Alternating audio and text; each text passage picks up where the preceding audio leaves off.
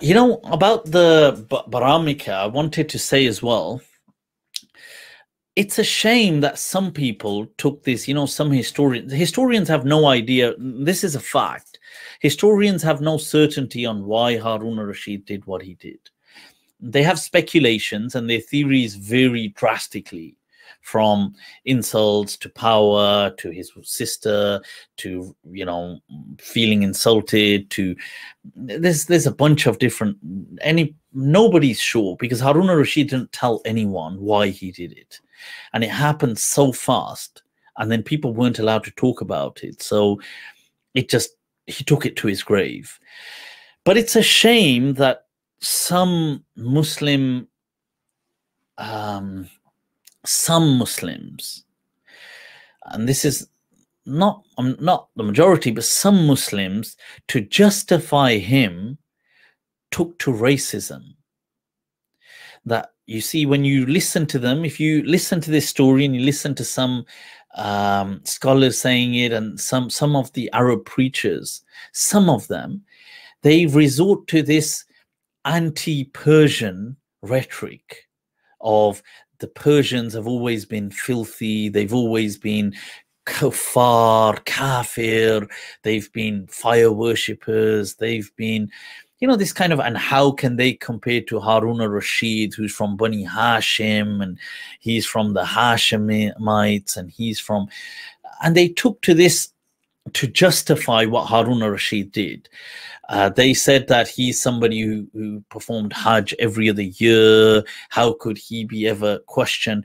I'm not saying he didn't perform Hajj, but so did the Baramika performed Hajj. In fact, they used to have a regular stationed deployment at Hajj. It was always there. It was from the Al Burmak, and in fact, it appears in many of the history stories.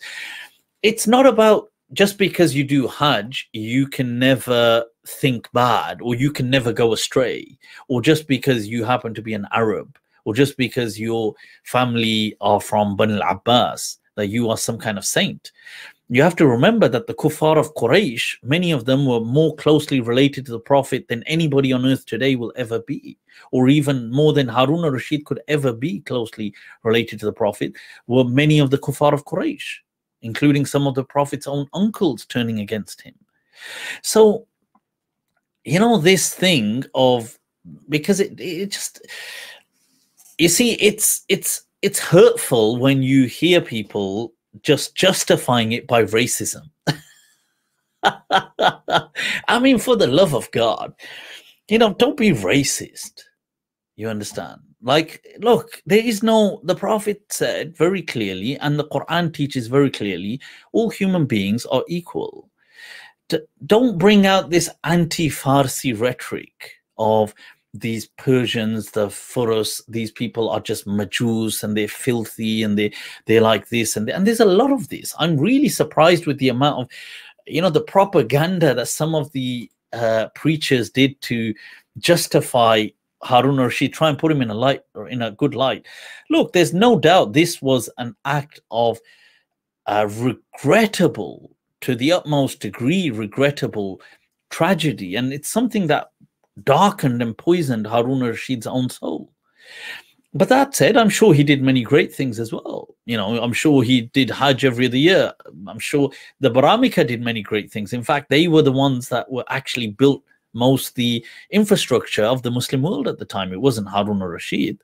So this thing of just bringing out this, anytime there's a rivalry between somebody, and you see, what's race got to do with it? You see, why are we bringing race into it? Why are we saying the color of their skin or the color? What's this got to do with anything? They are people.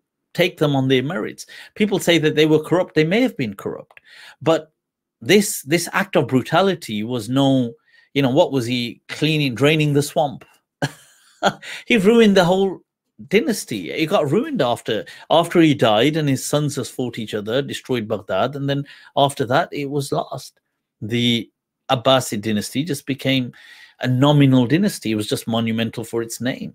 And they never ruled it after that. Really, in effect, de facto, it was just the Bani Buwayhid, and then you've got the, you know, Malik Shah and other people, the Seljuks appearing, and you've got the Fatimiyyin from Egypt. And so it's not, it's just disappointing, that's all. I just wanted to say that don't, please, you know, if you see stuff like that, don't support it. Don't. Racism is bang out of order. It's nothing to do with people, you know, it isn't an opportunity to start bashing Iranians or bashing Farsi people or bashing, you know, his own, this is the irony. Many of the Abbasid, their own mums were Persian. This is it. So when they start, some of them start, you know, people start saying this, oh, the Persians are being poisonous and this and that, and it's nonsense.